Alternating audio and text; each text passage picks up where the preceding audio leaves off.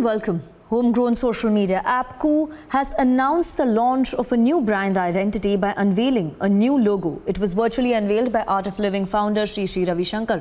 Joining us in this special segment is KOO co-founder Aprameya Radhakrishnan, who will be talking to us about the changes made in the brand logo. Welcome to Republic, Aprameya. Thanks a lot. Thanks for having me. Yeah, my first question to you would be, would you tell us more about the new KOO logo that has been announced and the significance of this new logo? Yeah, definitely. So when we started off, KOO as an experiment, we wanted to give a voice to every Indian, especially those who do not know English, because they did not even know that they could actually say something on the internet. So basically when we started off, we knew that we wanted to have a bird as a logo, and yellow signified a very happy color. So that's what we kind of like designed. My co-founder Mayank put it on on his laptop and just drew a nice, cute-looking bird, and that's how we started off. And over the year or so of KOO's existence, since last March 2020, we've found a lot of love from users across India. And, we've also had, ambitions to go outside India as well in the future.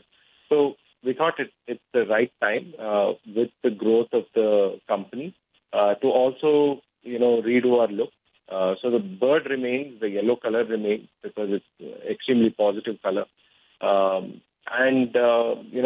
It's kind of grown from what it has, what it was, and ready to set flight, right? So, very happy to unveil that and, make sure that we have, improved our logo over a period of time. Yeah. Yes, and we can see those cosmetic changes as well to the new KOO logo, Aprameya. And what is also interesting is the new talk-to-type feature of KOO. If you can tell our viewers more about this feature and your inspiration behind this feature. Yeah, as always, we want to make sure that people can express themselves in the easiest manner possible.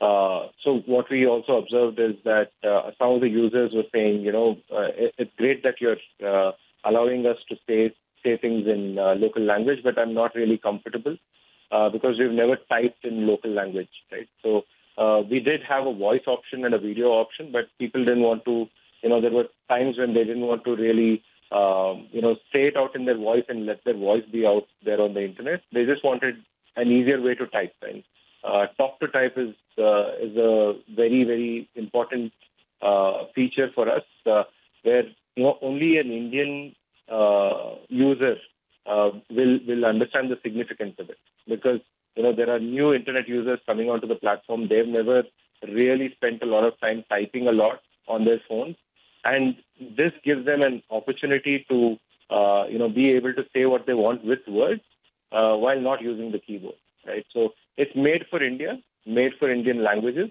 and very happy to be one of the first social media apps to do so.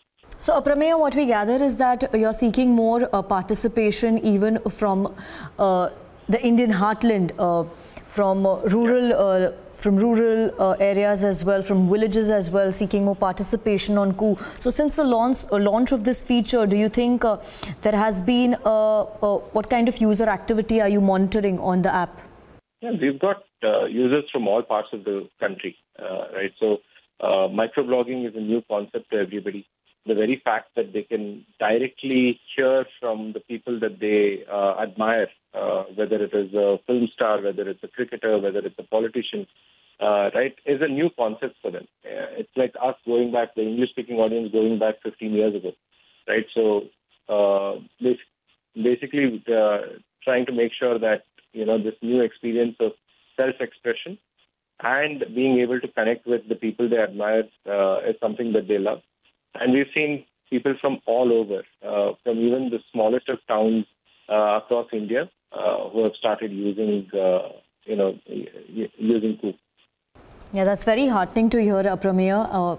Our next question would be about the arrival of Gurudev Sri Ravi Shankar on the KOO app. Now that he's joined KOO, what kind of impact do you think it makes on the KOO user base? Yeah, I think we've been extremely honored that Gurudev Sri Ravi Shankar came onto the platform, and it so happened that it was his birthday when he joined, and he also unveiled a new logo, and he's an epitome of positive thought, happy thought, and that's what we want KOO as a platform also to be. And in our next leg of journey, I hope more and more people who have these positive thoughts come onto the platform, and we become one of the leading social platforms of the world. So, apart from Sri Ravi Shankar, we also see a lot of celebrities and politicians also joining the KOO app. The user base is getting wider by the day. So, do you think it would definitely affect the brand's trust and the value? Yeah, absolutely. I think, see, KOO is a reflection of every Indian, right? So we want all Indians to be there, irrespective of thoughts, right?